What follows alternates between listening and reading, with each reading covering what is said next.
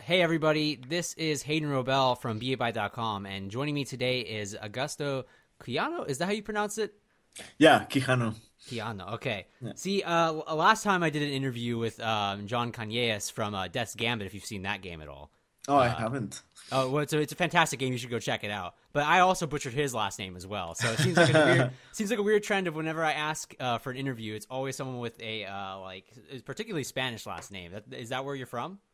Yeah, I'm from Mexico. Okay. It is a Spanish last name. Right. And it's a weird one. It's like a lot of is the J is what's throwing people off because it's like a H sound, but it's a J. Yes. So Right, yeah. And for people like me in San Francisco, I'm very much used to the diversity of names as well. But you guys are over there definitely. in Ontario right now, aren't Yeah. you? Yeah, in Yeah. Toronto. Toronto's super diverse as well. Yeah, so were you, before this interview started, you were telling me that you actually were having your office party. Sorry to take you away from that, by the way. Congratulations on the game. Oh, thank you. Oh, Yeah. no. It just like it ended. Oh, It's fine. Yeah, it's not like it was just like today, like at noon, we just like chilled for a bit, had some beers, nice. and played some video games. It's What kind of Rocket games do you play League. over there? We're playing Rocket League and Oh, man. Towerfall, and we're also playing. I don't know if you play what's it called, like Drawful and Fibbage. No. No, I've never heard of those. Are those They're games or so card good. games? Yeah, their games. I think it's Because that sounds like a card Jack game in to the me. Box, Oh, yeah. I've seen Jackbox that. TV. Yeah, Yeah. and Drawful and Fibbage are amazing. So it's I just haven't see. like I've silly always party been game. tempted to get that game because it sounds like the perfect party game. Yeah, it's fantastic. I really That's awesome. recommend it. So we're playing a bunch of that, and yeah, I'm And you back guys home. are just celebrating the launch, which is next week. And by the time this interview comes out, Yes. probably either the day of or maybe Monday. So Yeah. you'll be hearing this is pretty fresh for everyone. We're gonna try to keep this as not. We're gonna try to keep this as spoiler free as possible, but there might be a few things that might slip into this interview. But hopefully they're not too big. So I wanted to ask, actually, you guys are pretty small in Drinkbox Studios, correct? You guys only have 10 people apparently. Yeah, it's around that. It kind of fluctuates. Like at the end of production, usually we hire some more people to do like Yeah. some contract work if we need some more help with that. So it usually starts like pre-production. It's like half the team, like 4 or 5 people, Hmm. and then slowly people start to roll into the projects, Yeah. and then it grows. I think at one point we're like 17 or something like that. Which is still Um, pretty small for the level and scope of like something like Guacamelee. Like, what was the height at Guacamelee's development for your I staff? think it was even less than that, I think. Really? Wow. Yeah, it's like a bunch of people work on it, but Yeah. not a lot of people overlap at the same time, I guess. Okay. Yeah, that So, makes sense. so yeah, and sometimes like you lose people because they move or something else, So Still a very unique position for you guys to be like, arguably in my mind, probably one of the most prominent Canadian independent developers in oh, general. thanks. So yeah, so Yeah, I there's want to say that like your games do feel super polished for the size of your team as well.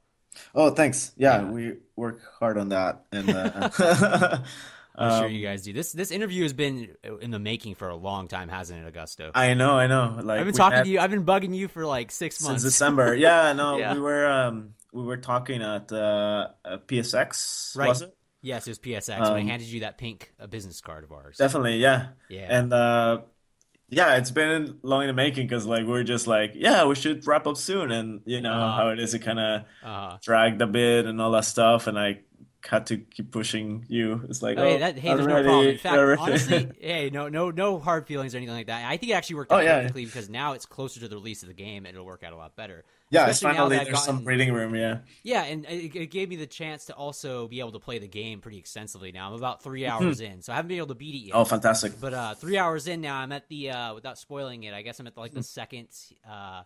second big portion of the game, if that makes sense. Second So dungeon like, or whatever. yeah, second section. Like I've Area. saved the first person, if that makes sense. Yeah, Yeah, yeah. yeah. Which, by the way, that demo, that PSX demo, is deceptive. How much is in between Yeah. that? Well, we Because I finished. remember playing that sequence. Yeah, definitely. Yeah. We did the demo as kind of like vertical slice or something, Yes. and we're like, this was like a year ago. Actually, we showed kind of that demo at not last PSX, but the one before that. Oh wow, really? Yeah, like 2014. Damn. And we're like, okay, we could do a like a 2 3 hour game, Hmm. like fleshing this out a little bit. But like we feel we have something going on here. So then development took longer because we actually made a longer game. Like the size of the game is closer to Guacamelee. It's about the same. Yeah, it seems pretty enormous, even though like Guacamelee involves all the backtracking and like there's these dungeon crawling segments. But you do Mhm. actually you do recycle through all the environments, and it's different each time because you add all these Metrovania kind of elements, right? Of like you get the eye power. I just got the eye power, for Mhm. example, Yeah, so now you things can like that. access a bunch of things. Yeah, Yeah. exactly. We wanted to do like a exploratory kind of Hmm. game, not just like the arenas or the enemies. Seems like a Um, hallmark that you guys have taken on since Guacamelee. That's for sure. yeah, I think it's something like we just gravitate towards because Right. that's the stuff we like in That's exactly. games. Hey, I love that too. Like Yeah. I say this all the time in every like little interviews that like Castlevania particularly is one of my favorite franchises of all time. Hmm. So Symphony of Yeah, Night and that kind of like Metroidvania elements are amazing. So definitely, thank definitely. you for making those genres stay alive. Oh yeah, Symphony of the Night is like Yeah, a game that keeps coming up all yeah, the it's time in god the tier, isn't studio it? because like we're big fans of that. Yeah, absolutely. And I actually wanted to ask. So you are the concept lead at Drinkbox. What exactly does Yes. that entail for you day to day on like day one of the development to launch? Like, what have you been doing exactly for those that don't know what a concept lead is? Yeah, so what I do is I'm one of the artists in the art team, Yeah, and I come up with just ideas for projects and stuff like that. So for Guacamele, I pitched the initial idea for that, and nice. same for Severed. So it's kind of like a bit of world building, fleshing out story, Ooh, characters, wow, fantastic. ideas for mechanics and levels and stuff like that. That I'm not like a puzzle designer, but Right. it's more like the intangible side of it. Like So I want to you're the ideas feel, guy, yeah, if that's essentially. a thing, because like I Yeah. think that's a bit of a weird or a bit of a misnomer because Mm-hmm. I don't think idea people exist. Like I No, don't no, no. believe in that. I just think it's more the execution, but I see my job as like more inspirational in a Uh way. huh. Like if I can create like distill a concept or something into um package it in a way that it will resonate with people, like Mm-hmm. this sort of nightmarish quest of Sasha, this one armed girl trying to Yeah. figure out what happened with her family, and then some visuals of this nightmare world, and then maybe that for like the level designers or the other my teammates, Mm-hmm. they'll be like, oh, this sounds interesting, we could do this or this or this, and then kind of the ball gets rolling. And it's sort of my job is trying to keep kind of like a sort of like an internal consistency and logic Right. throughout that. So it depends. Like at the beginning, it's a lot of sort of those new things. Like okay, like it's touchscreen combat, but like it'd be great if instead of fighting one on one, you're fighting like multiple enemies. And as Thanks just for the killing me multiple idea, times.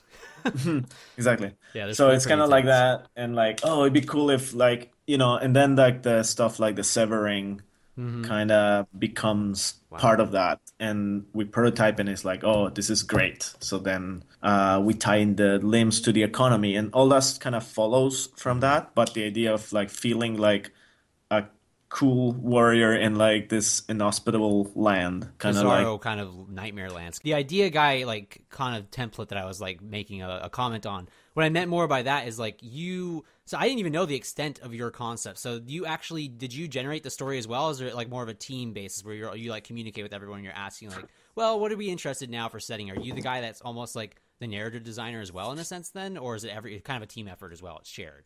It's a bit shared, but I feel like I bring in the ideas. Is kind of like a gap that I bridge in the Yes. studio, or I guess some other people in the studio are not as interested in that, but I Mm. am very interested. So I will come up with some of these ideas, but it's not like they just put me in a corner and I come up with everything. It's like I start a discussion and we had like kind of like a story contingents or something, and like I don't know, Hmm. 3 or 4 people in the team. Sometimes it depends who's busy. Someone like would stop going to story meetings because they need to like write some prototype or something. They're Yeah. needed for something else.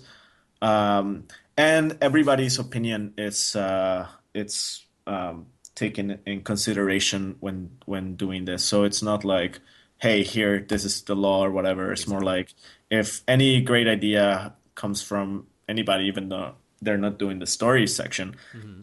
they have a great suggestion, we will put it in if it's the best thing to do. So it's a discussion, and the story elements are really hard to pull Hmm. off, Hey, especially I have to with a say though, you tone. guys have been pulling it off incredibly well, and we'll Oh, get to that thank you. later in the interview as well. Like, I really have some comments on specifically your framing. Like, there's some fantastic framing that you guys did in the very beginning Oh, that was so thanks. minimal. And like, I'm a writer myself, so I was a sucker for all That's the narrative design of this. so you know how tough it is to Yeah. Oh, pick the right absolutely. words. Um, Exactly. Yeah, so that was a lot of fun to flesh out the world and the lore and all that. And Yes. then the Best hard part, part I right? feel is picking what to Hmm. expose in the little lines of dialogue or in the visuals that we have. So yeah, it's like everybody I feel in the team kind of ends up wearing multiple hats as the Hmm. production goes. So to go back to your question, like the concept part is a lot of brainstorming at the beginning and a lot of sort of world building at the beginning. Like who is this person, and like fleshing out and doing like some bios that just flesh out the characters and might not be relevant for the story, but it is relevant for us internally.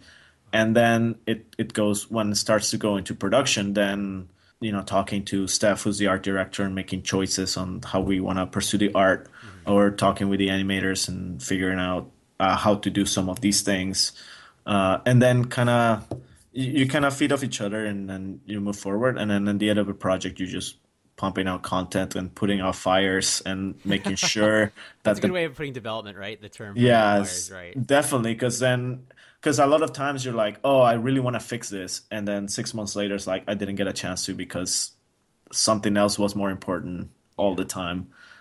So yeah, it's a very dynamic thing. So Hmm. constantly, at some points I'm just like making animations and just making art, just content, and sometimes like you're in story meetings or playing the game to see if the narrative is flowing fine, or Hmm. if even the game is flowing fine, like, oh, this secret's not that great, or maybe we can do a shortcut here, or maybe this arena feels like the difficulty spike is too much, or etc. So Yeah. it's kind of like a bit of everything. So, like you said, everyone wears the different hats. Everyone's like kind of a joker of all trades at the studio. And that's kind of cool because the fluidity of a small studio like yourselves like allows for that. Do you feel that way in a lot Yeah, of ways? definitely. I think everybody's good at different things, and there's Hmm. something that they excel at. And so, like, I think my strengths are on the conceptual side and kind of like the initial part of the production. How did you find yourself at Drinkbox in the first place, and where did you refine your artistic sensibilities? Because it does feel like, and that's what I really appreciate. It feels like when you are creating these concepts, first and foremost, the characters and the narrative is at the heart, which is very interesting for like a game if you think about it. Like I feel like more when it comes to a game, obviously people focus on the technical side. Like, did the idea for the severing come after the story? Yeah, it came after. Wow. The Okay. original thing, I always try to start with something that speaks to me in like a sort of a universal level in a Mm-hmm. way, even Thematic if it's level. something simple. Yeah, Yeah. for example, in Guacamele was I just want to draw. Mexico because I was feeling so nostalgic. Uh-huh. And like that's valid. And the game ended up being Absolutely. kind of like a love letter to Mexico and to old games in a way. Yeah, and that's something that it was just kind of not planned because we were not like too experimented on making games. Right. You know, like doing the narrative that, that we want to get that level, but it kind of seeped through. And so this time around I was thinking a lot about like being away from my family in a way and Oh, like okay. about memories and how those kind of shape who you are and that kind of thing. I had a distinct moment at the end of Guacamole where I was talking on the phone with my mom, and it's just me basically pacing on my cell phone around the room. Wow. And she mentioned something that she had told me like a month before. And it was great advice. And my memory for that advice, it was also me pacing around my room on my cell phone. Wow. So it was like a really weird feeling to have like really nice moment. Yeah. That was like an emotional, important moment. Great advice. But the image is just like the same because I realized like this person doesn't have to be next to me physically. Mm, And it's been like that for some years in a way. I mean, I go back, but like, a lot of these phone conversations or Skype calls or whatever absolutely. are like they also shape you. So I cannot tell you what was her hairdo or what she was wearing or Yeah. what we were doing later or whatever, but that resonated. So, it starts from like an abstract point there. And then I think I was reading a lot of like Berserk, the manga, Oh and my God. I like, was you know what? I totally saw that in the yeah. guy who gives you the sword. I totally saw Mhm. Berserk. I was going to ask you if that was influencing it. Oh Yeah, man, and we're going to like get and along like with at this the still. same time, yeah, and at the same time, it's not a conscious thing. I think Yeah, somebody in the studio had mentioned maybe Chris Harvey or something, one of the founders, like, oh, it'd be cool to do a touchscreen game, and I'm like, huh, I never thought about that. And absolutely. then kind of everything kind of coalesced into this idea, this whatever you call it, like a soup, and it's A simmering. creative soup, let's call it that. Yeah, and Yeah, I like like that. you're finishing guacamole, and like at the end, it's not like creative. You're just like again putting out fires and creating content and fixing things. So those creative juices are just like Hmm. being hauled in this dam or whatever. And then when that finishes, you kind of like let the floodgates, and it kind of becomes something. And from Absolutely. there, yeah, what I came up from there was like something that involved some kind of memory or some kind of family and this sort of lone warrior, like this broken person in a way, and just these images started forming, Hmm. and the touchscreen, like a first person touchscreen game where you also navigate. Um, I'm a fan of Infinity Blade, and I wish Fantastic there game. was more, yeah, and Yeah. I wish there was more exploration. So it's like, oh, it'd be cool to do one like that. And what if you're surrounded by enemies, like a Bruce Lee movie or something? And then Or from that, it's obliterated by like, all those enemies like I am exactly, constantly. Yeah. it's a tough game. The So checkpoints are forgiving, though. I have to say that, and I'm very thankful there for that. As I'm reviewing the game, and I'm like, okay, thank God there's these checkpoints. Because I died at least 3 times during this one. Like the first section where yeah, you start integrating like upgrades on speed and the boosting, and you it's actually have to great, huh? learn how to use the eye power. Very Yeah, tough to learn that learning curve at first. yeah, it's Yeah, fun. It's it's yeah, super we fun. didn't want to make it like too casual, I'm like. surprised how difficult it is, to be honest. Like it's not we're not talking Dark Souls or It anything gets like that, but like it intense. gets Yeah, it gets incredibly intense. intense. Yeah, Yeah, exactly. And yeah, I love it. definitely. It's so engrossing. Like I've never felt and this is gonna be like such a hyperbolic statement, but like for a touchscreen game, I've never felt so immersed, honestly, in Well, like so I feel involved. like there's a stigma that we had to fight doing this Yes. because we never thought that was gonna be an issue. Like Hmm. when someone in the studio said like, "Oh, make a touchscreen game," and then like I proposed doing this like multiple enemy combat game, Right. we never thought that was not gonna work because we just see it as inputs and we just see like Huh. this input's perfect because like Totally. well for Ninja Infinity Blade, those things like there's like you can do crowd management, you can do combos, you can do like cool things with it. It's actually maybe more immediate because it's your finger doing the work, not And it like also just feels more visceral for the themes and playing into the idea of you exactly. severing. Like I totally felt when I was playing the game, I was like, this is a choice not only as a gameplay mechanic that is fun and actually works, but also like for the world, it does make sense since that is exactly what she's doing. So Yeah, honestly, what you guys managed to achieve here was something that I think when it comes to like technology, like a mobile game, like it has that stigma, like you said. I think it's going away. I think we honestly are in an era where it's finally going away. There's some great games coming out on mobile. I've been playing a lot of Kingdom Hearts recently, the new Kingdom Hearts Key game, for example, on mobile and stuff like that. But when it comes to touchscreen games in general, I think you guys prove that it's a matter of like showing people like, okay, this you can have a traditional gaming experience, a hardcore gaming experience as well, which is what I would consider Severed to be. definitely. With It yeah, is kind of like in the wheelhouse of Drinkbox in that uh huh, sense, right? Like we wanted to have like an engaging hardcore game that was like yes, challenging for people. And a lot of people at the beginning, like they start to dismiss it because you had touch controls, but I don't think they're like looking ahead of what touch controls can be, mm-hmm. or they're just thinking like a different genre of games, not because of instead of looking at the inputs by themselves, right? Yes. Like I don't know how else to explain it, but basically, it kind of took me by surprise. People dismiss it. It's like it's clearly a dungeon crawling fantasy hardcore kind of intense, colorful game. Yeah. So like we're not doing a match three. So No, you not know what I remotely. mean? So it's like why are you Maybe a what's match the three like organs in order to upgrade your character who's missing a limb. I don't know. definitely.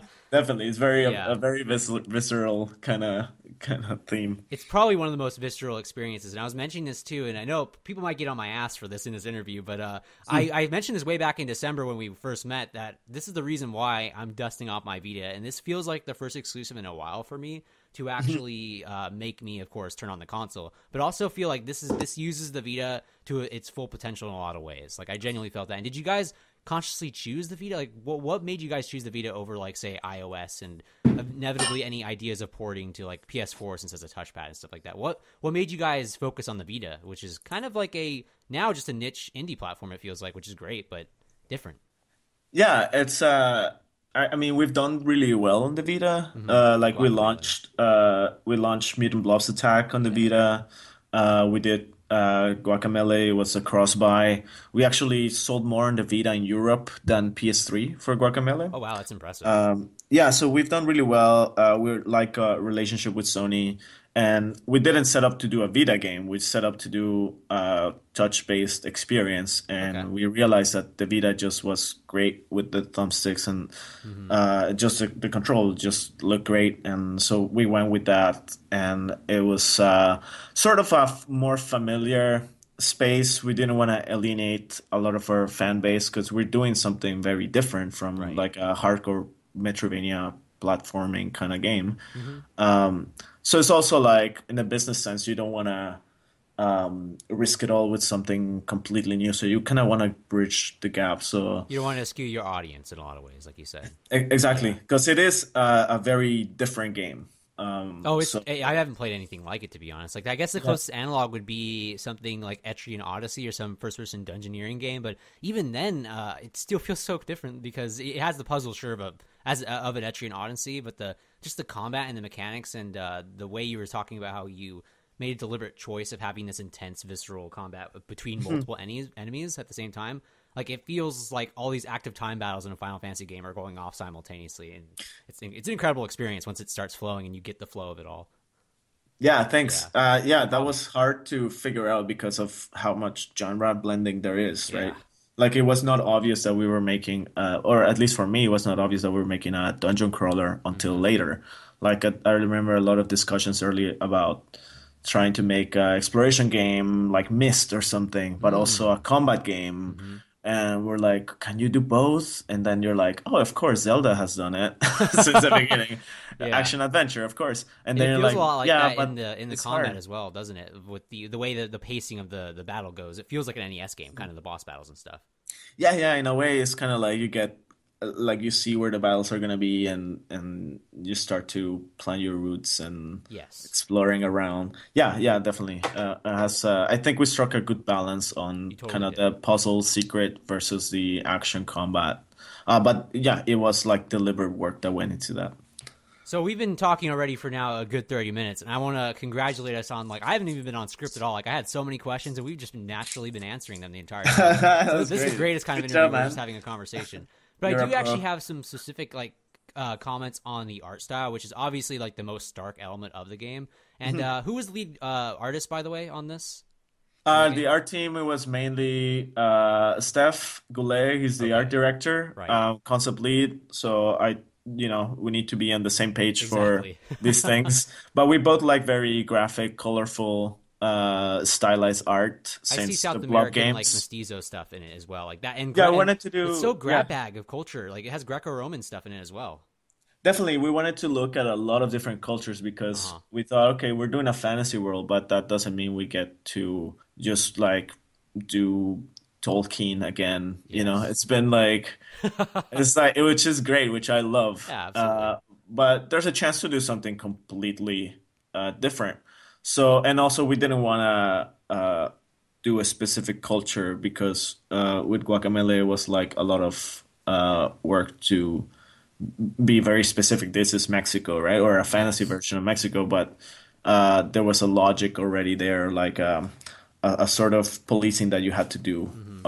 on the cultural front. But with this, we thought, okay, let's make it up and let's make the characters, like mixed, ambiguously mixed race, and Yeah. let's make a culture that feels real, but it borrows from Western, from Eastern influences.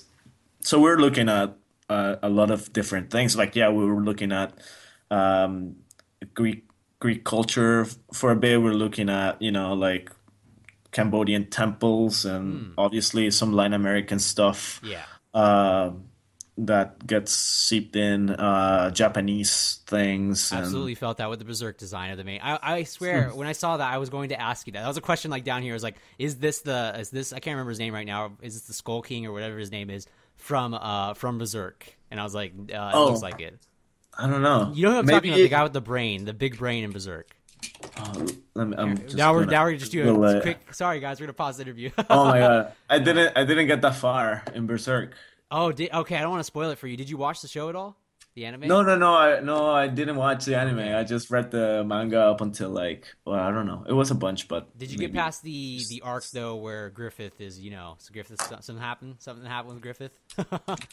Oh, I don't remember. Oh man, that must have been a long time ago. But anywho, yeah, Yeah, I totally it saw those was like Japanese 3 years influences. ago. Right, right. I I personally, watched the anime like a few episodes, but then something else came up and then I stopped. well, to be honest, the anime is they've been only animating the same part of the arc for like years. So finally, they're actually making a new series this July. So you should check that out. Actually, Nice. get I caught up will. finally. Yeah. Yeah. But anywho, I noticed that too. You talk about how you were trying to make it a refined culture, like a culture that feels like it's lived and exists and has its entire history. And I definitely felt that. And there's a lot of vases, so you could definitely feel that Greek influence. But I also Mhm. noticed that you guys really focused on environmental storytelling, and you did that in Guacamelee as Definitely. well. There was a lot of humor in Guacamelee, right? It was a lot of memes. But with Yeah. Severed, it tonally uses it a lot differently. Like, it emphasizes the more of the, like, the colors obviously are really saturated, but it's in a grim, dark, like, kind of surrealist. Almost, it reminded me a lot of if you ever read any Borges or like Borges, like John Lewis I Borges. haven't. Okay, you should Yeah, I definitely know read who his you're talking stuff. about, but Yeah, yeah, yeah. I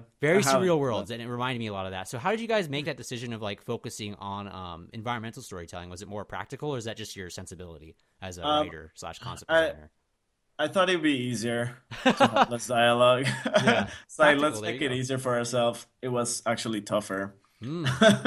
Really? So yeah, because with it doesn't mean to do less story. It just Yes. means that you cannot be direct with the story, so you really need to make an effort choosing what to say. Hmm. Like the characters in Guacamele are very deliberate on who they are, and they tell you right away. They felt kind of But like here comic we wanted characters. A lot of them. exactly. It's Yeah. like a comic book or like I don't know, like like an operatic Yes. kind of storytelling, Uh huh. But with this, we wanted a more subdued, realistic kind of like. the spaces between the words are like they're saying something also. And Mm. that was very tough because like there's not that many interactions. We wanted the world to feel alien and a bit lonely in a way. It totally does. Uh, You accomplished that. I feel very yeah. solitude in that. But yeah, it was at the cost of saying, okay, well, we have all these cool backstories and all these cool things, but we can't because they're expensive to do, or like if we do it visually, they're expensive, or if we do it with words, then it kind of loses that atmosphere element Hmm. to it. So it was like, okay, let's just pick our spots and really curate that sentence or two that we have Yes. here and we have there. So that was tough, but that was a deliberate thing. It just Hmm. felt like the game benefited from the game was constantly better with the less things we said I really outright. appreciate that. I like Yeah, the yeah, art style in and of itself. It really flows into the minimalism of the game. But specifically, I exactly. noticed too that your characters, like you have obviously Sasha, she doesn't talk, and so far I'm not far. I'm obviously not the completion of the game, so maybe she does say something. I don't know. You want to tell me right now? Do humans talk in this game at all, or is it all the monsters? I've been noticing that. I don't want to spoil Okay, anything. don't spoil it then. All right. Yeah, yeah. Good. I don't want to be spoiled anyways. But was Yeah, there a yeah. conscious Just effort play to through it. focus on the characters, like the side characters, like the monsters, like the crow, specifically in the first part of the game? Mhm. Yeah, I mean, we needed someone to sort of guide you and tell you something. Yes. Because, like, I feel like we had something very interesting and, Hmm. like, we didn't have any vehicle to show this. Um, and at some point, you cannot rely on just the backgrounds to tell all of that Right. because everything's in constant flux where you're making the levels and things like that. And um, it's just kind of new territory for us as well. Hmm. So, yeah, we opted to use some NPCs and Nice. that kind of thing. But yeah, we didn't want to sacrifice yeah, again, the atmosphere and Hmm. the sense of like you're playing as Sasha and Sasha doesn't know what's going on and she feels like everything's against her. And she's doing all these brutal actions too. Like I can't imagine what it must be like in her head. Like that's why, again, the Yeah. touchscreen mechanic really does. It was just a brilliant kind of one of those things that just happens on the development floor, right? Where you guys weren't planning it, but it plays into your guys' trope so well, or like not trope, but like into the themes of the story so well, being like Yeah, definitely. I visceral. think, Yeah. and touching on the art direction thing that you were mentioning Yes. earlier, we deliberately wanted the design of the world and the design of the enemy specifically to feel. I mean, I'm overusing the word visceral, but I know we are. yeah, but that was kind of like a word that we used a lot doing this. Like, I wanted uh, the enemies to feel icky because you're touching the screen and oh yeah, like that door. is Those it's not doors. there's some stuff that you don't kind of feel like. I remember being a kid and my grandma had this like amazing kind of encyclopedia books and stuff like that, and there was a Hmm. page that was like every time there's a page with like worms or something, it's like you don't even want to turn No, the no. page. And there was one with like deep sea creatures, Yeah. and the illustration it was just jam packed as though Wow. you just grab a net full of like tuna or something. But it was not tuna, it was like this like weird sharks and things like that. Hmm. So it's like just getting to that page and just flipping with your finger. There was something like not like a feeling of whatever like uncertainty or Hmm. ickiness or something. Kind of And I unsettling, wanted to right? have that. Yeah, exactly. That's the word, like unsettling feeling. And I remember I thought uh, it was a great success when a couple of the programmers didn't want to work on a couple of the enemies because they kind of got grossed out a little bit. Wow. So I'm like, okay, I mean, it's clearly the way we bridge is by making it colorful and very graphic. So I don't think it's like um, a gory kind of Not at game. all. It doesn't feel like that, but it does have that factor that is slightly unsettling. Or if you picture it in a realistic way, Yeah, it'd be that's like what I was deeply gonna unsettling. say. Yeah, picture it in real way, and Yeah, it's disturbing what you're seeing on screen. exactly. So by making it more stylized, we actually are able to get away with pretty stark imagery, as you put it. Yeah, and I noticed too with the environmental storytelling in particular, you guys focused on with the first boss, the crow golem. You focused on like kind of detailing their story through mosaics, And Yes. I haven't gotten far enough yet to find the second boss, or what we would Mhm. consider the second boss. So I'm appreciating though that you guys are developing the bosses as like kind of sympathetic characters in a way. Like you tell the story not through dialogue, through these like little cross shaped rooms. Which I don't know if that was deliberate design as well, the cross shaped room that it's located in. But yeah, was there a reason behind, like, did you guys have a goal of developing each boss as its own character as well? Yeah, definitely. Yeah. Okay. They're like big players in the game, so we wanted to give them there is like full lore behind it. Nice. But also like there's a challenge to doing too much of the lore where it is like it's like too little is ambiguous and it's not engaging, and too much is just like annoying. Mm-hmm. So you kind of want to hit a moment where it's like, I bet there's something else, and like I'm trying to get the full picture, but not everything is revealed. Absolutely. But there is an internal logic to these areas and these characters, and I hope that comes through. I don't know. I'm Oh, curious to it see did. it I when can the tell game you right now comes it out. did. Okay, great. Yeah. Yeah, and something that is an opportunity as well to reinforce the theme of the games Right. of the game. Something that resonates with the main character's quest Something that as well. resonated with me actually in particular too was the focus. Obviously, all these monsters are like bizarro, like just human forms. A lot of them are lacking human features, but a lot of them actually, I've been noticing there's a huge focus on eyes in particular in my own writing. Not to make this at all like about that stuff, but in my own writing, I like to focus a lot on eyes as well. So I really noticed that motif. Can you talk a little bit about that? Is that like a conscious effort over all the with the when a game like Severed is all about severing body parts? I just noticed that like eyes in particular, like even the loading screen, the little dongle, the little Yeah. swirling eye. That's an eye as Yes. well. So is there an emphasis there for that? Yeah, I don't think it was like a conscious thing at the beginning, but then you start to see some themes and start to Mm-hmm. try to bridge the gap and make it a more concrete sort of like we didn't want to do anything just random, but Mm-hmm. it felt right and it made sense Nice. for the character and that kind of thing. So yeah, there's some stuff to chew, I hope. And from what I'm hearing, it's like being successful. I'm totally Yeah. reading into all these different symbols. Like I'm making like theses in my head of like, okay, maybe the eyes Mhm. represent like, oh, okay, maybe it represents you peering into her soul, peering into her character. The mirror in Mhm. particular, the mirror framing Mhm. device that you guys keep using, it's Yeah. so effective in showing her loss of humanity over time. And I was that as a writer, Mhm. I was like digging that the idea of Yeah, the mirror. that was super cool when that tech went in. Yes. 'Cause yeah, you definitely you need to see her Uh and huh. like you know instead of doing like a third person cutscene at the beginning, Mm-hmm. having the mirror be the reveal. I think it's yeah, because we want to put you in her shoes. Mm-hmm. I mean, she's barefoot, but you know what I mean. Never gets feet, no monster feet. We'll see. You should keep playing. Okay, I will. I'm gonna keep playing this.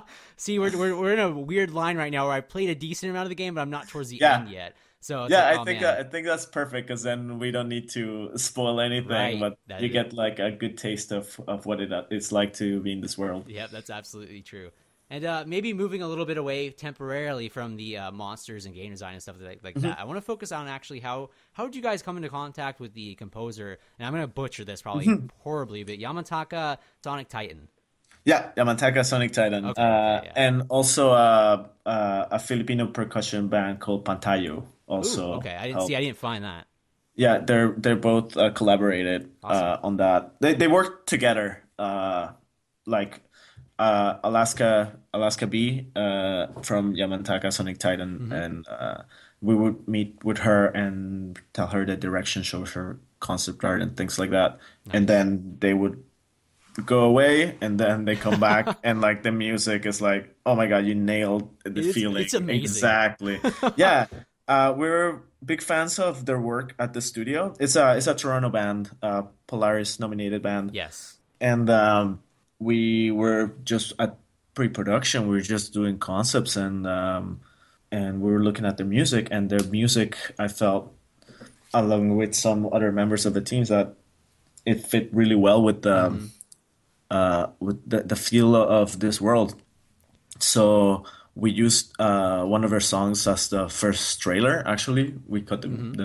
the trailer to their music, and then we asked them to uh, we met them and see if they were interested in making a game. They had done some game soundtrack a bit before. They did a song for Mark of a Ninja Ooh, okay. for Clay, and they're huge gamers, so Yeah, that was it great. seemed like a gaming soundtrack mixed with a lot of progressive rock. I really Exactly, was their digging the sound progressive rock elements of it all.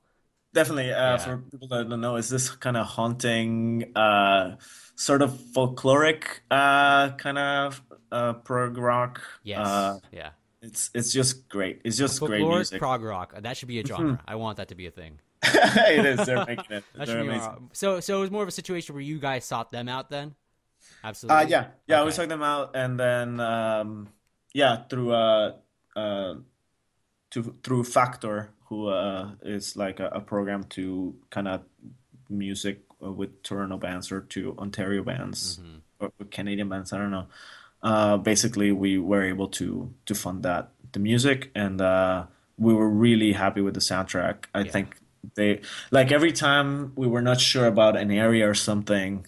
We would just communicate in a really vague feel, like, "Oh, this is the home. This is how it should feel," and I don't know. And then immediately, like, they're getting ideas, and then the track comes back, and That's it's awesome. like, oh my God, this is better than we were thinking. Isn't that the greatest thing? That I feel like that's only particularly something that a creator can do as well. Like it shows how creative they are because they took your abstract concepts and made something out of it, like that you gave Yeah, them. and made it better, and Yes, yeah, and it's fun. They made each area kind of has its track, and it has like exploration version and a combat version, and they that's what I kind of noticed. like I want to comment on that seamlessly. as well. Like the Mhm. tonal differences, like it speeds up as well when you're injured. It seems like, or in the boss theme of the crow in general was the first one. I Oh, was like, it's fantastic. I was like almost trembling. I was like, oh, this is awesome. It made me have flashbacks of back when I was fighting Sephiroth back in the day, like in the Final Yeah, Fantasy they're VII. It's awesome. yeah, they're big fans of Final Fantasy, I can so feel it. I can see, yeah, and it which is great because the music is fantastic as well. It really is, and it's interesting because again, it's another Canadian area. But do you guys find that there's any advantages to being a Canadian developer as well? Like, obviously, you were able to come in contact with other Canadian artists like Yamatanka. But like, what is there some unique benefit to being in Canada as a developer right now, as opposed to primarily where a lot of indie games are developed now in America? Seems like.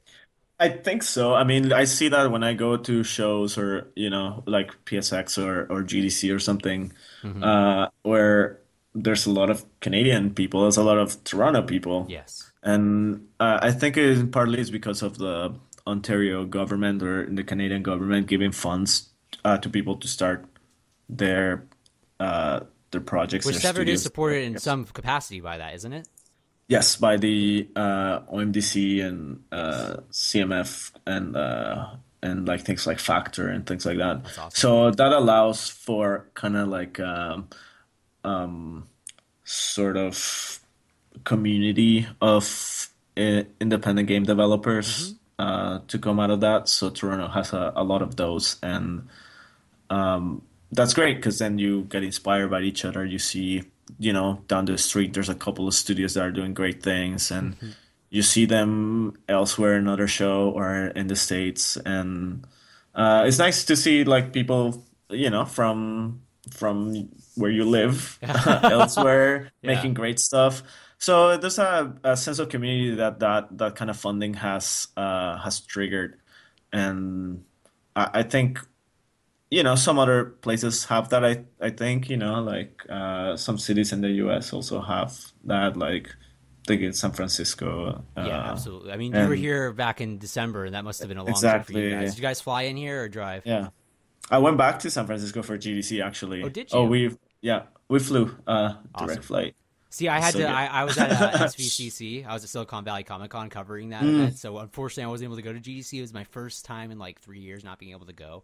But Oh man. I missed you guys. Did you guys bring the same demo to GDC as well? Yeah, we ran the Okay. same demo. Yeah, there's not we didn't like we're finishing, so we didn't have time to like polish, I doing think a that new vertical demo or slice does anything like exactly its that. job, though, right? Like Yeah, that is the game that you feel and get later on. Really. exactly. Yeah, Yeah. yeah. I think it's just like that fleshed out and I think improved. Because I think in the demo you have to kind of nerf it a little bit. Hmm.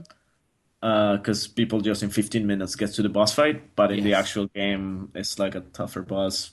The Uh, pairing mechanics in particular, where did that come in? Was that just a natural decision from the get go, or did you guys have to implement that later? Because it felt more which like one, that's like a sorry? fighting mechanic, really. Oh, the pairing? Yes, the That pairing. was from the beginning. That was in the original pitch. Okay. Because I wanted to do like a very simple game. Like Hmm. doing touch controls, wanted very intuitive. I didn't want a lot of button mashy kind of things. And the character from the beginning had one arm, so I'm like, it's perfect. She doesn't need a shield. She doesn't roll around. She doesn't dodge. She just like attacks, and then Hmm. when she's under attack, she attacks as well, and then she gets to parry. The one thing we changed is that I was picturing the parry as being perpendicular to the Interesting. attack. Yeah. Yeah, because I just feel like a swords kind of crossing paths, Yes. but that proved to be not. It didn't work at all in the prototype. One of those mechanics that It just was like had to be so burned. yeah, no, it was just counterintuitive to Yeah. do it like that. So we actually did it. You have to go against the attack angle, uh, but it's still the same thing. It's just changing it 90 degrees, and that was because people were doing that anyways. Yeah. So we're like, oh, there's no reason for us to do it perpendicularly. It needs to be like in line. And that, that's the kind of thing you flesh out in the combat system. But yeah, that worked. That worked from the beginning. Pairing was so much fun. That's awesome. I mean, I'm a huge Street Fighter 3 fan, so if you ever played Third Strike, there's a lot of pairing based in that. Oh But yeah, I just remember that it's not Street Fighter 3, but like that Evo comeback. oh, Evo 37, Moment 37. Yeah, oh my Yeah, God. absolutely. That Um, was pairing is the coolest thing ever. Isn't it? That's my favorite thing too. Like Last Blade, if you Yeah. ever played the SNK like Neo Geo game, I love the way they do deflecting in that too. So Oh, I haven't. hey, it's coming out on PSN, so pick it up. But Okay, great yeah. game, great game. But anywho, I actually speaking of the pairing mechanic as well, you guys did a really good job of fleshing that out very early on in the tutorial sequence. And I wanted to Mhm. ask like where so they go if again it feels like you guys put an emphasis on narrative in the first place. So where did that flashback sequence in the first place like come? Was that like one of the first ideas? Did that come in later of like, oh, let's have it where we flesh out the family through a very short like mother-daughter sparring session? That was so cool. Yeah, I think it was something that it was important for the character, but also um I think it's again like, hey, we can add some interesting narrative here and Mm-hmm. like very subtle, like the mother needs to come across in just her character design and a couple of lines and her demeanor. And now I feel like you play the tutorial and you're like, okay, I get the relationship. I understand a bit more about Sasha just by Absolutely. looking at that flashback. So that was from the beginning. Mm-hmm. And again, going into that kind of like the memories kind of thing, Mm-hmm. um, it proved to be too expensive to be going into memories all the time. Mm. Uh, but that tutorial one was important, and and also it's a great contrast because you see monsters in the rest of the game, Yeah. and and it's nice to see like a human being and like That's this for warm sure. light and it's in a way, and the fact that you're using the same mechanics as the game and it's teaching you that, I think it creates a strong character moment for her. Mm-hmm. So it's just one of those things that it just worked well, everything together. It uses the building blocks I find like of like just creative Yeah. writing in general just so well and so like it works. Everything just plays into the severed premise of you are going into this world that's somewhat bizarre, and I'm very curious to see like how Hmm. did this world like come in like come into play, like how were these were these monsters always existing or did something happen? And that's something I hope the game will Hmm. reveal later on. But how did you guys develop the human civilization in general, without going too much into spoilers, I guess? Like, is Yeah, there a name for this? no, we did like different cultures in different sort of times. Okay. Like we're thinking of this world as a world that a lot of time has passed. So Mm, maybe some of these cultures didn't even see each other. wow. Like when they came in, some might be ruins, Yeah. like. Totally. But it's ambiguous on purpose because you're looking from the main character's perspective, so not all the questions are answered, but there is kind of like an internal logic again Mm, because we did think of these things, and uh, the world to make the world feel like a real place, you kind of have to do that kind of behind the World building, scenes. yeah. Yeah, that world building. So It's the fun. that That's the was most part fun, of, right? yeah. That's the most fun part. You have to admit. I love that part. Yeah, I wrote a whole wiki on that stuff, Awesome. and some of stuff didn't get through, and some stuff is not necessary nor relevant, but it's Yeah. nice to have it in a way. So you have, like you said, I'm more of a planner when it comes to my writing as well. So like, you Hmm. have a wiki? Will that ever be made like public one day when like the game's well and old, maybe one day, or is it too many notes that don't really Probably, make sense? yeah, probably not because it's Yeah. old. It's like you started when like we're doing some like we need to start the world building Yeah. phase, and then like 2 months later, it's like half of it is obsolete because we Mm-hmm. didn't go with that direction because I some totally of it feel you didn't there. work or whatever. And then it's like a lot of work to be updating it, and like it kind of served its purpose at the beginning, and then like again, you're putting out other fires. So it's like, yeah, the wiki cannot be cleaned up and Absolutely. hasn't been touched in a year and a half. I But, do the same thing. I have a we huge did that. document somewhere where it's just like these are ancient document ideas from when I was in high school for like a story I'm working Exactly. Yeah. on. And in a way, like the purpose is not to be published, it's just to give you a stepping stone Yes. to reach whatever you want to reach at that point of the project. So that's more like how I see it. Hmm. Yeah. And you flesh out those characters so well with that background. Like you have to have that there. You have to know where the mother came from, where the grandparents even came from. You have to look back 3 generations for Sasha. But focusing more on Sasha as a character herself, I noticed that you mentioned like how she's an ambiguous culture or like ambiguous. Like she's obviously colored, so she's not like the typical like Caucasian protagonist or anything like that. But where Yeah. did that concern you think come from? Just your personal sensibilities, or where did the character of Sasha come into like Genesis? Like how did you develop her? I'm not I'm not really sure. It was just yeah, because she just came in like Yeah. that in a way. The only change was that from the original concept, I just made her younger because we realized it was more of a rites of passage story, Mm. and it worked better if she was not like a 20-something mature warrior, but someone that's still finding her place in the world. Yeah, totally. So I made her a bit younger for that, as just the story kind of demanded Huh. that thing. But and that was fairly early in the Uh process. huh. But aside from that, I don't know. I would like to see more kind of diverse looking characters Absolutely. in games, and yeah, it's just kind of like a mix. I don't know. It's really there's no like a specific ethnicity. Mm-hmm. A lot of people feel like Latin American because of the bright colors and things like that, Yeah. but that was not necessarily like let's make her look Latin American. I feel like more so than Guacamole, which is obviously an homage and love letter to Mexico and like Mexican culture.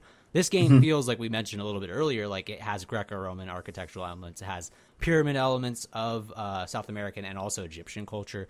I think you guys accomplished a good job of just having this hybrid culture without necessarily defining who she is. I even see her more as like South Asian, if anything. Like it's hard. You don't want to obviously claim like or like put a title on her, but I think you guys accomplished it well. That she's not any of our real world cultures really. Yeah, Yeah. and in a way, it's also like you want to sort of stand out from all the other characters. You Mm-hmm. want to make her look unique, and like sadly, there's not enough like quote unquote ethnic looking Mm-hmm. people in video games. It's So true. Yeah. I think it's something that really like resonates with people as well. That was kind of like just a byproduct of this. This is not something that was like sort of imposed or anything. It's just Yes. something like, okay, that's how it is. And also like Toronto, I mean, also with San Francisco Mm-hmm. is like a very diverse, very multicultural Totally. kind of cities, Melting and pots. it's just exactly so. It's just kind of like in a way that's just an extension of that because like I look Yes. around the studio and like even the even people that like are white, they don't say they're white, they Mm-hmm. say like, oh, I have Scottish or like, Or Greek in my case. Irish. I have, yeah, Yeah. exactly. I have Greek. I have Italian. I have a Spanish blood or whatever it Totally. is.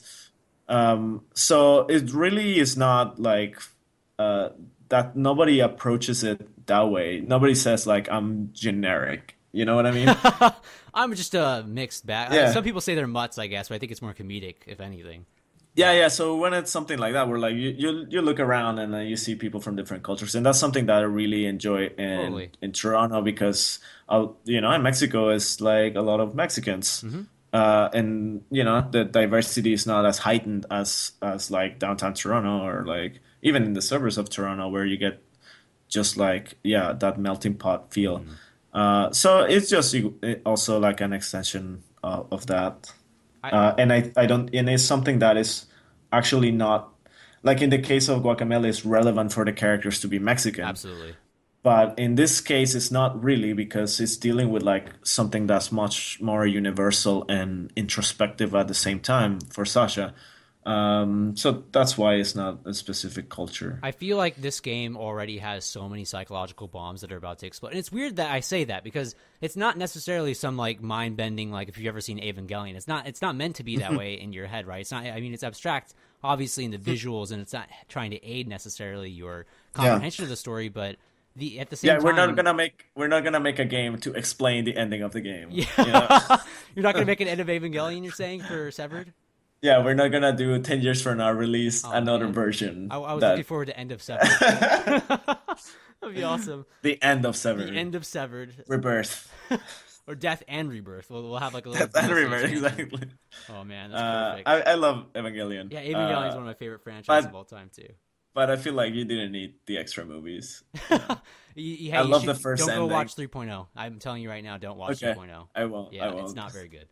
Sorry for those fans that are going to kill me now in the comments of Ava. I never thought Severed would involve so much Berserk and Ava. This is awesome, and that's why this interview has already gone on for an hour now. So I think we're actually going to get close to wrapping this up. And I have one final question with you, Augusto. Yeah. So are you ready? Yes. Okay, so last question, possibly the easiest, or maybe even the hardest. I've asked this before to a few developers now, but what do games mean to you? Are they first and foremost art? Are they life, etc.? What do games mean to you and in your life? Go abstract I as you think want. yeah, for me, well, like making games is kind of like an expression kind of thing, Yes. like as an artist or like someone that makes content, you just want to kind of share, hey, this is the stuff I'm feeling and what I'm thinking, and I cannot articulate it in words, Hmm. but I can spend 3 years making drawings and and then hopefully that resonates, It and really that's does. kind of like an inspiration kind of thing. And when I play games, it's to do that, to like in a way to feel connected, feel part of the world, and see what other people are feeling, and get those different points of view through a medium that allows for that exploration in a way that is hard to explain with just a few sketches Hmm. or a few sentences. So for me, I don't know. It's a playing is a necessary part of like human development, Yeah. and when you get to elevate that into a form of communication that's it's more subtle and deep, Hmm. then I don't know, you get like a weird satisfaction out of that. But for me, it's just like kind of like the sharing part. Like I don't make games and keep them in the hard drive. It's meant to be an experience that everybody takes it as their own experience, and Hmm. hopefully they'll enjoy it.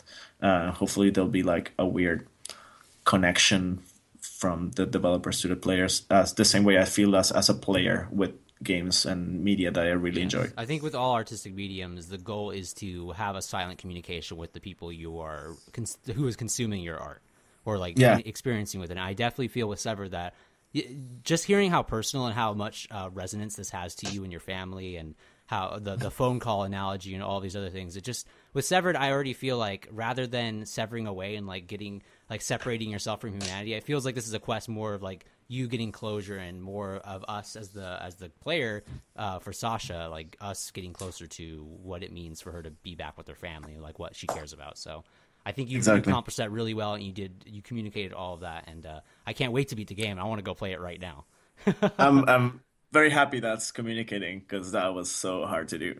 Well, you did it perfectly. You guys did it really well. So I want to thank you, Thanks, man. Augusto, and we'll talk. I'm sure we'll talk when the next game is coming out, and I want to hear your concepts then. All right. Yeah, let me know when you finish the game. All right, And we can. hey, I'll give you my thoughts.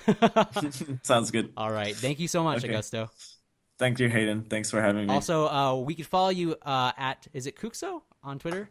Yeah, Kusho. Kusho. Okay, Uh, again yeah, butchering it's names. no, it's fine. That one's a hard one. Right. And It's actually a nickname like Augustos are called Cushos in Southeast Mexico for some reason. oh, never heard of that. That's interesting. Yeah, it's weird. Wow. It's not as intuitive as Michael Mike, but it's kind of the same thing.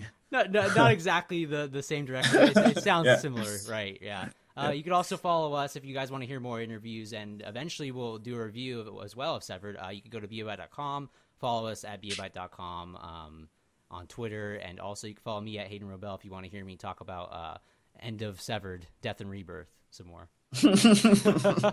Thanks again, Augusto. Definitely. Thank you very much. Have a good one. You too.